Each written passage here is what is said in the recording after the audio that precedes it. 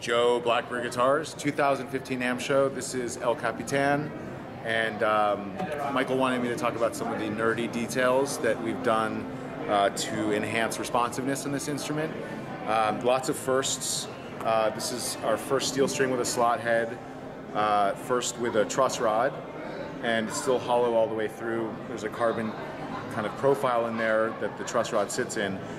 So it's a super rigid neck and it's adjustable. It's our first instrument that has a pronounced radius on the top. There's a 23-foot radius, and it's also a double top, which means it's got skins on the top and skins on the bottom, and mostly air in between. And so all of that works together to increase rigidity and reduce density. What that means is it sounds like an old guitar.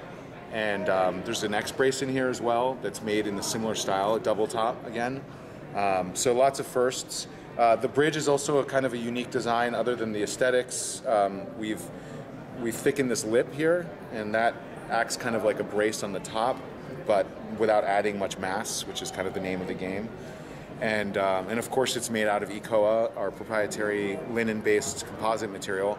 You're probably going to hear Tim's playing better than mine, but it sounds indistinguishable from a vintage guitar, and that was by design.